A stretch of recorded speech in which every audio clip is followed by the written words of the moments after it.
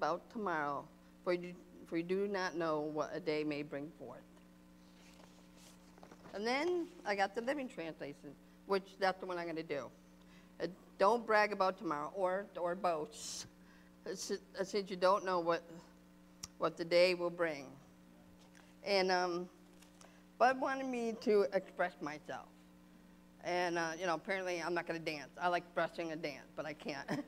So I decided to do a little sign, a word, because I think when I started looking up in the sign language book, I noticed it kind of correlates with the Bible. So this is brag, okay? It's brag this way, then it's brag this way. Now think about it. This is your heart. What does your heart tell you? So I thought that was pretty cool. And then this is tomorrow. Tomorrow. Yeah, tomorrow. Like that. So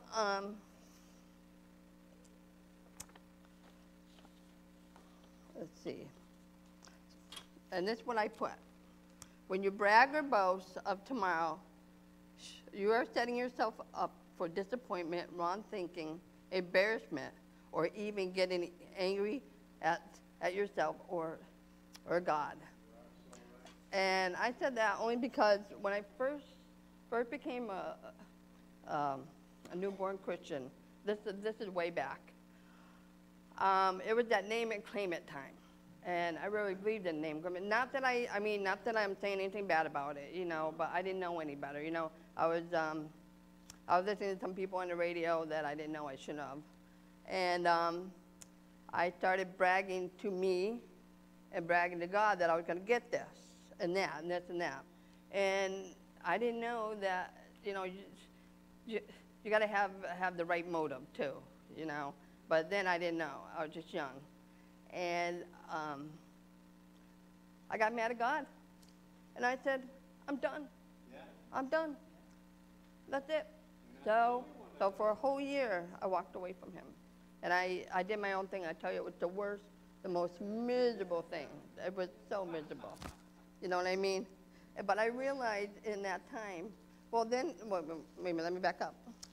Then someone gave me a book about don't be mad about God. I don't know who it was from, but I started reading about it, and then it started to click. So, and then I came back to the Lord, and I repented, and here I am. And, see. And I got in the scripture from Isaiah 55, 8-9, at the New King James Version, for my thoughts are not your thoughts, nor your ways my ways, says the Lord.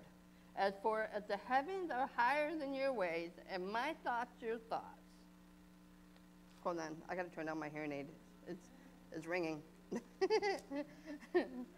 When you boast about oneself, or think your thoughts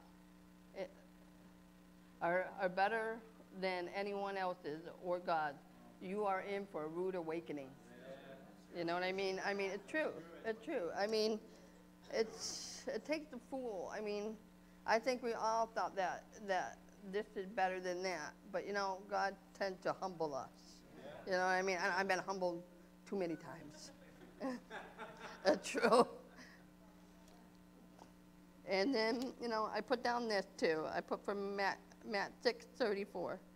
Therefore, do not worry about tomorrow, for tomorrow it's its own thing. For its own thing. And I got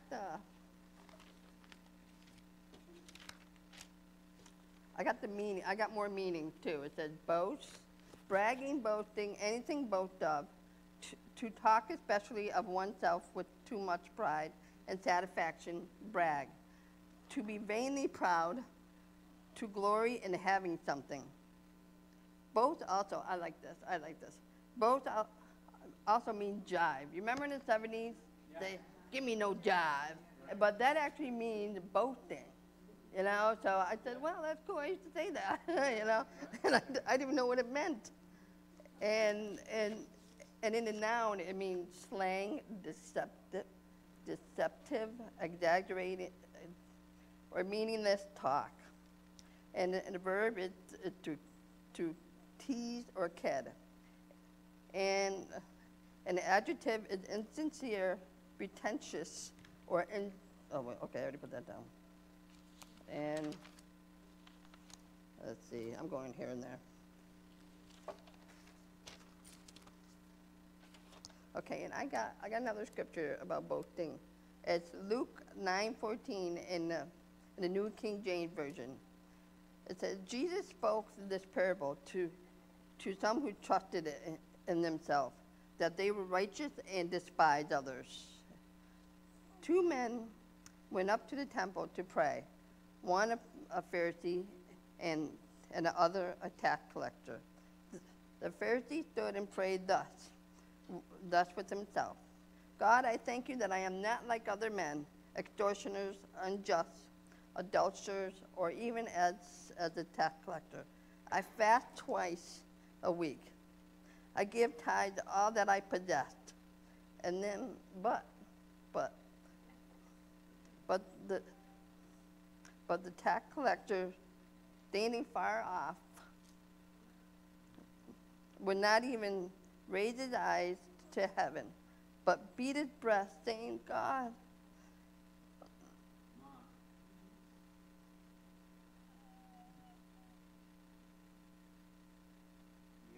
this gets me every time.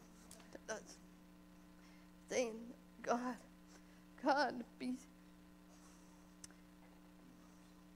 be merciful to me, a sinner. God be merciful to me, a sinner. I tell you, Jesus said, this man went down to his house justified, rather than the other.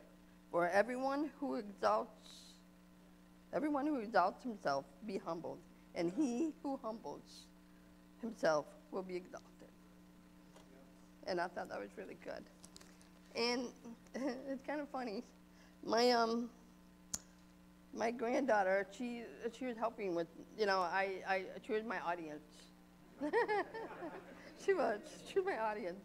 And she was getting this, and she was saying some stuff to me that kind of blew me out of the water. I'm like, wow, hey, that's a good idea, But that's on the second one. But this one I got I'm going to do warnings, and Proverbs 20, the number 27 means my beloved. And I thought about that, because you know what? God is telling my beloved, this is my warnings, this is my instructions. So this is what I got out of it. I'm going to say let's see.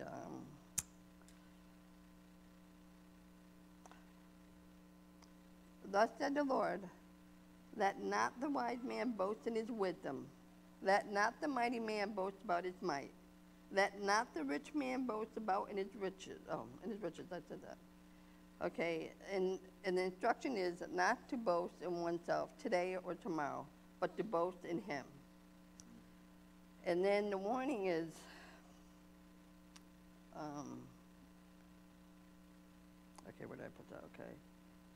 The warning is, if you boast in oneself today, tomorrow, you will sow what you reap. Eat your words.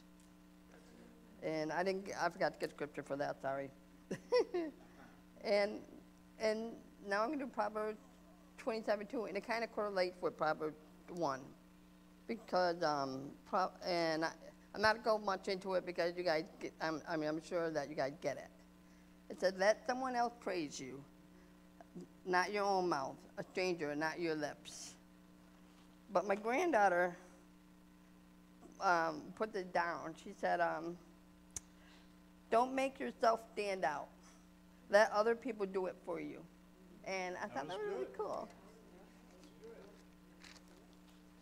No, I'm going to go in Proverbs. Am I going too fast? Does anybody have anything to say? Yeah. Let me just share a verse out of Ecclesiastes.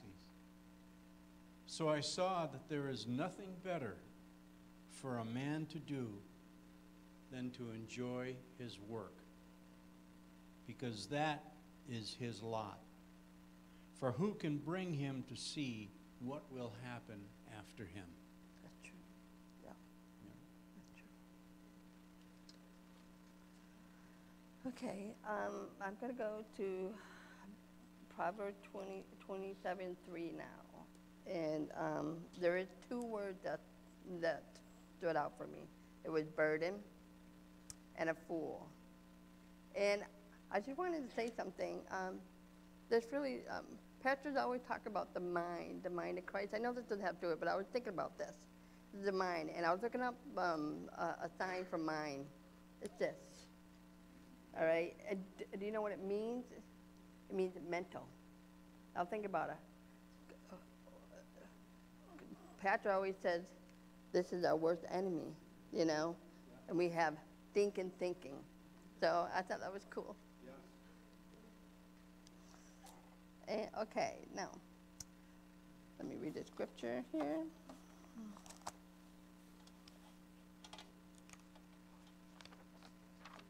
I'm going to read 3 of them.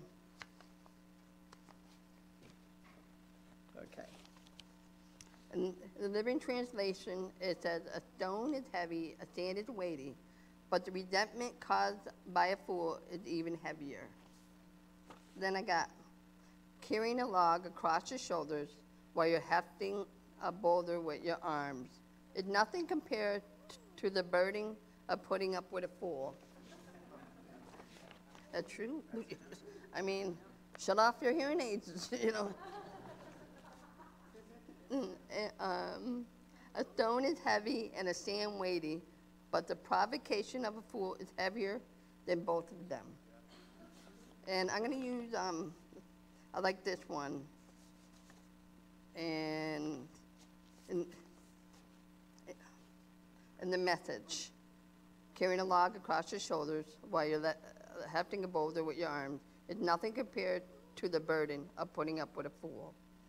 And I put, just walk away. Just walk away, walk away. And this is the definition of burden. Something that's carried. Something that's oppressive or worrisome. Bearing of a load, usually used in the phrase, beast of burden. And in the Hebrew, it means sabel, but it's spelled with a C. And that's in 5445. And it's a prime root to carry, be burdensome, bear, be a burden, carry. Then in the Greek, in 2559 is, this is hard to say, kad ab adis. That's how I'm going to say it. To impose upon, a burden. And that's what I wrote. The talking of a fool is like a burden in the way. But grace, oh no, this is like from Ecclesiastes. How do you say that? Ecclesiastes, E-C-C, Ecclesiastes. I can never get that right. The talking of a fool is like a burden in the way, but grace shall be found in the lips of the wise. Ecclesiastes 21:16. Oh no, 2:16. What is a fool? And I put in church. Because, I mean, I don't mean it in a bad way, but I mean, in the church, look around, you know, there's a lot of foolish things going on. But, you know, there's some things that are happening in the church, too, you know. And, I mean, even I do foolish things. You know, I do. Sometimes say, oh, my God, why did I say that? I'm such a fool, you know. So, I mean, all of us do that, I'm sure.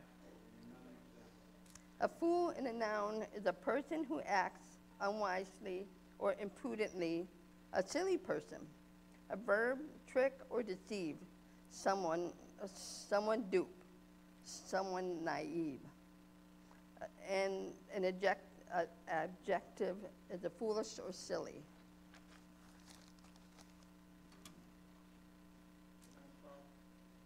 Okay, I'm sorry, Pastor.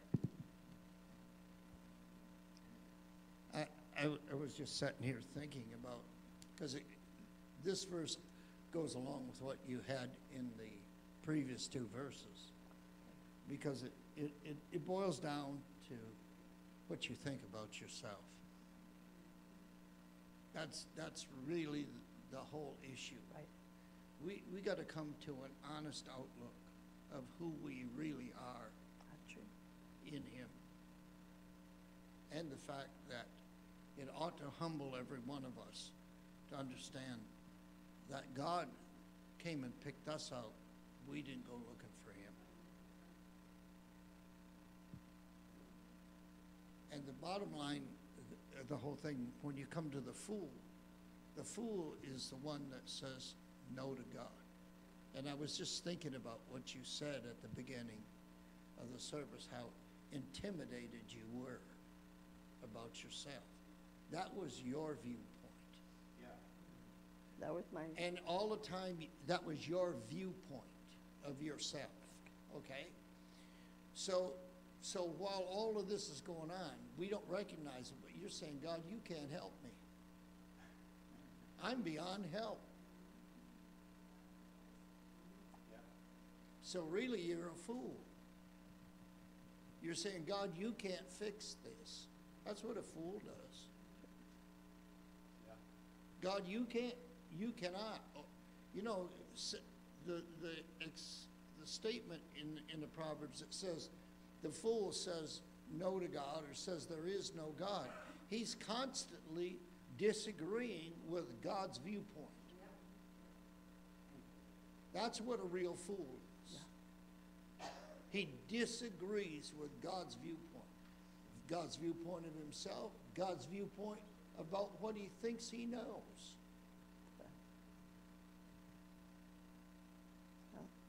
Can I share something for a minute? I'm supposed to go to Detroit in 2 weeks and share.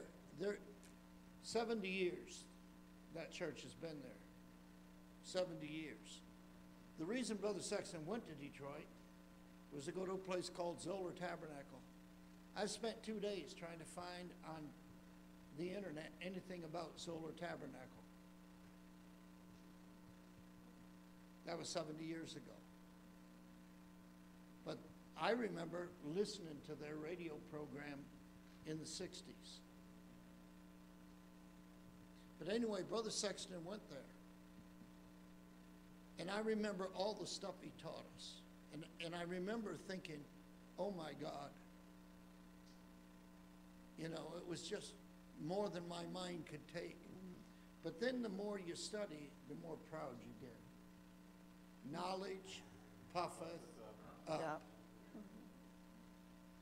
That's not God's mindset as a fool. Your thoughts are not my thoughts, the Lord said. As a fool. Yeah. And I came to the realization that as I'm studying to get there, the Lord gave me a word. The word is, we haven't arrived yet.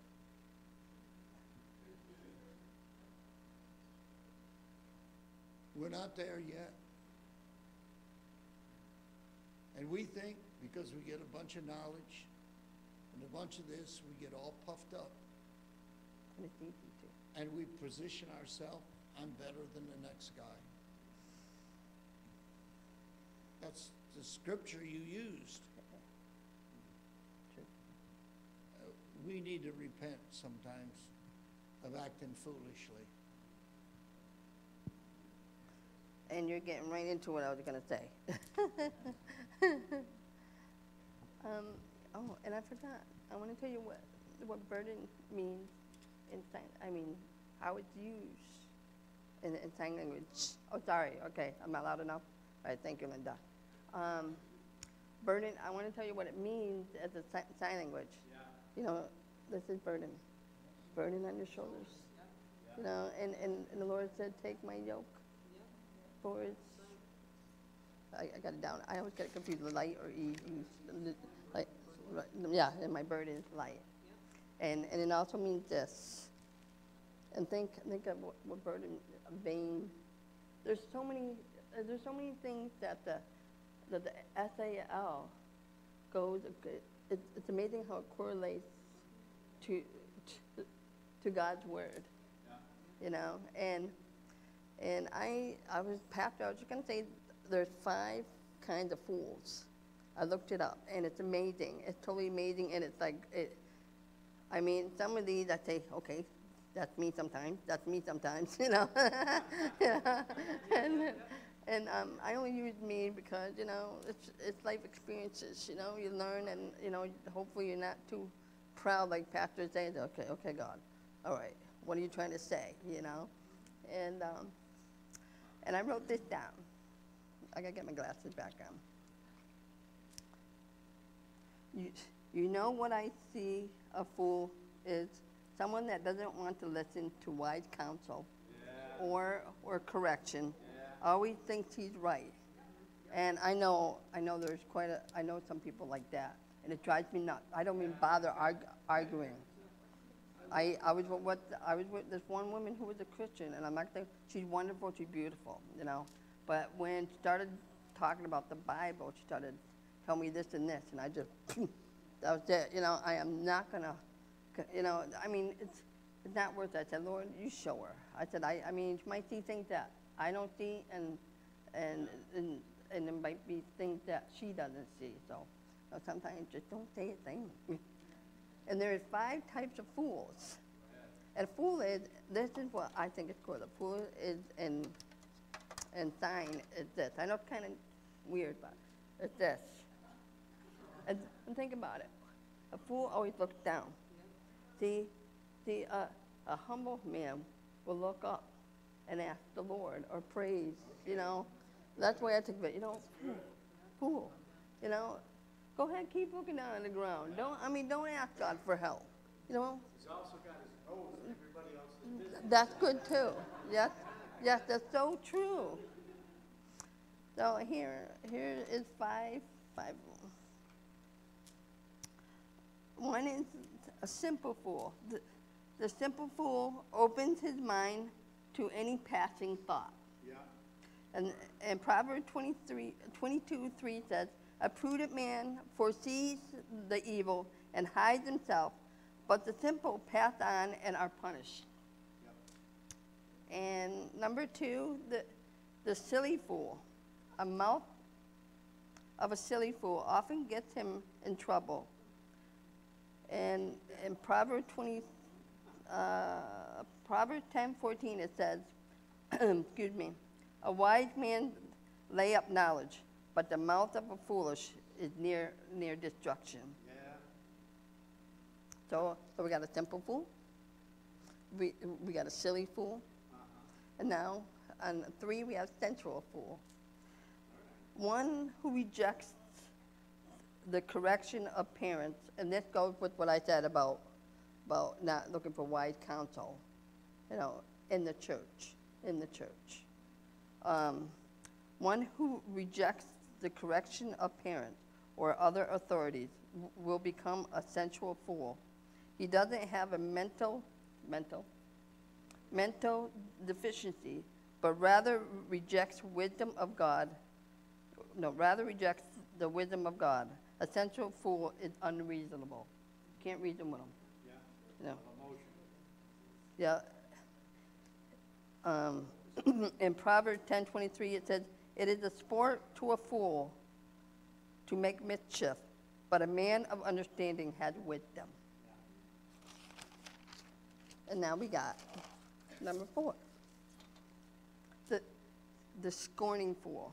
This type of fool not only rejects the truth, he has also embraced that which is abominable to God. The scorning fool turns a deaf ear to rebuke. Now, I'm going to tell you a story that happened to me when I was a kid. One time my mother was scolding me, and I was at the table with my brother and sister. We were eating, and I probably was being wise. I mean, I was a brat. I was a brat. Don't say anything.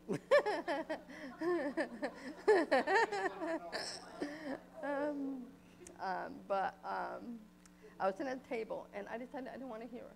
I didn't want to hear her, so I turned him off.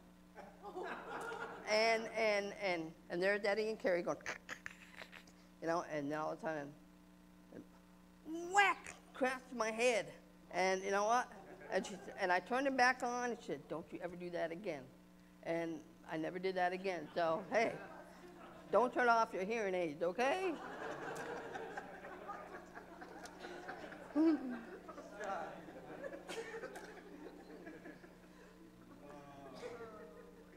But it's true. And it's so easy, even for a fool to shut off his hearing aids or shut off your ears because they don't want to hear it.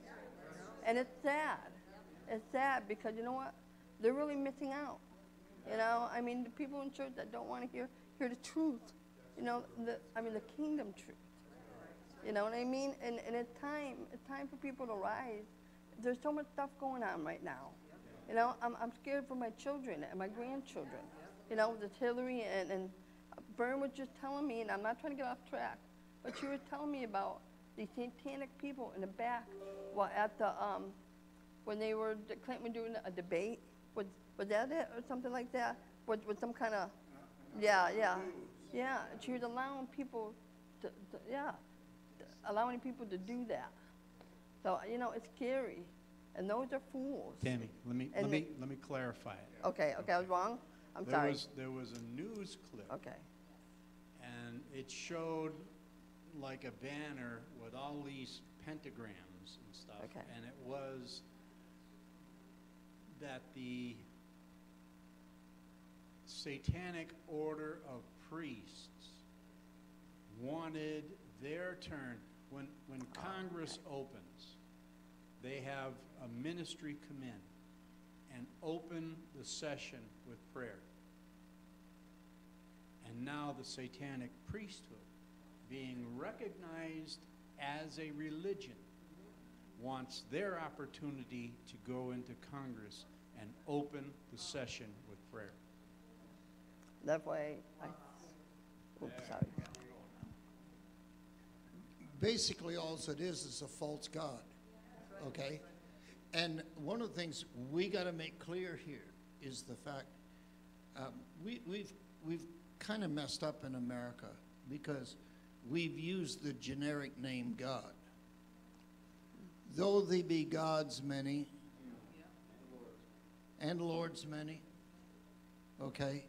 But there's only one Jesus. Amen.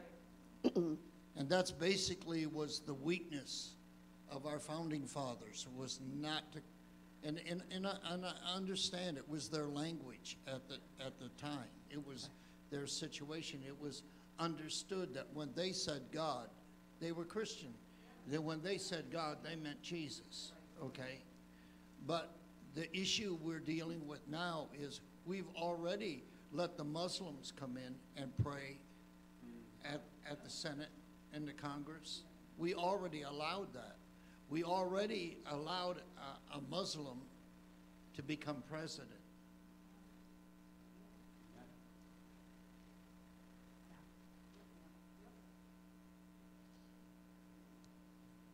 We haven't thought far enough. You know, they've made it racial and all this stuff. You got to come to the understanding. You know this whole thing about you get to choose your sex? We've already got that in the presidency. We got a guy who's half and half. He got to choose what he wanted to be.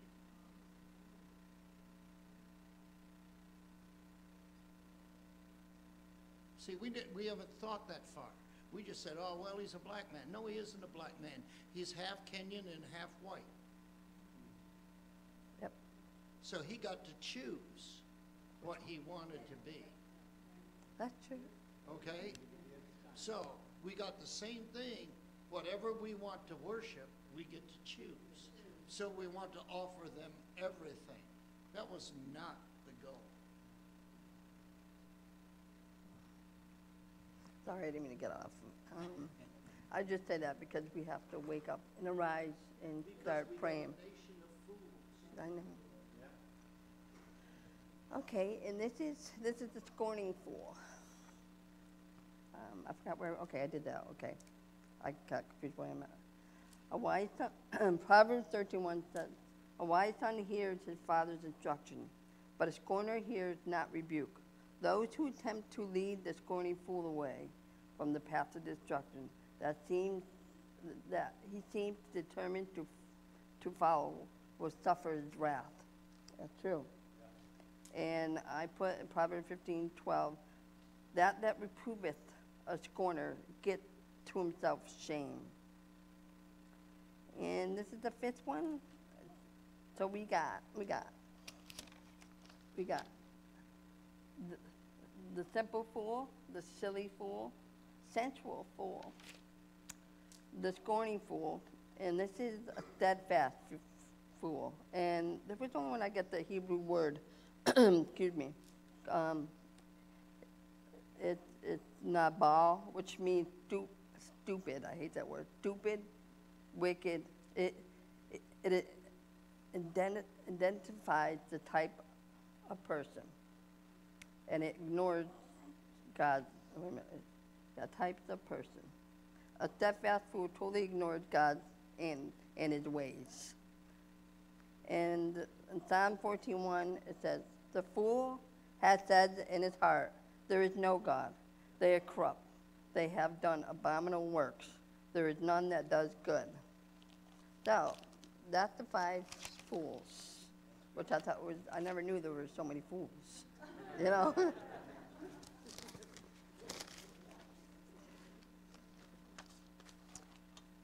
And these are the warnings of all types of fools. And the instruction, and God's instruction is not to be a fool, walk circumspectly, not as fools, but wise. And that's in Ephesians 5:15. And I also wrote the Hebrew language. It's very hard for me to say. It's kis il, silly, right? Did I say that right? Okay.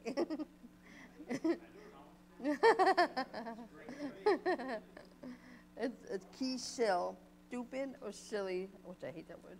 Stupid or silly, foolish.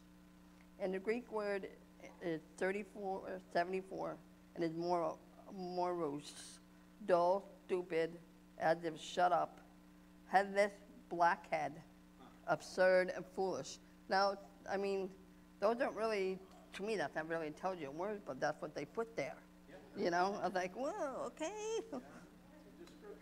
And I stopped here because I felt this is where God wanted me to stop. I prayed about it because I was going to start, and I felt. So this is what I said for the ending. I said, don't be a fool. Think, listen, obey, and pray. And also examine yourself every day. And I didn't start with prayer, so I'm going to end with prayer. Okay? Thank you, Lord, for giving me the strength to do this. Thank you, Lord, that you're helping me overcome my fear. Thank you, Lord, for your strength for the whole week, because it's been quite a week. Thank you, Lord, for the sunshine.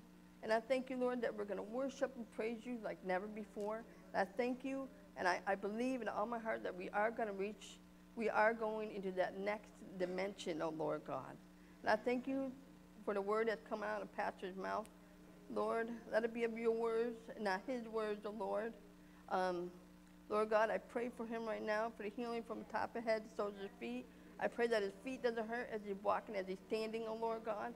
I thank you for this man, because without him, we want to have a house, because we need a father in the Lord. And Lord, so we thank you, and I thank you so much for you. In Jesus' name, amen. Amen.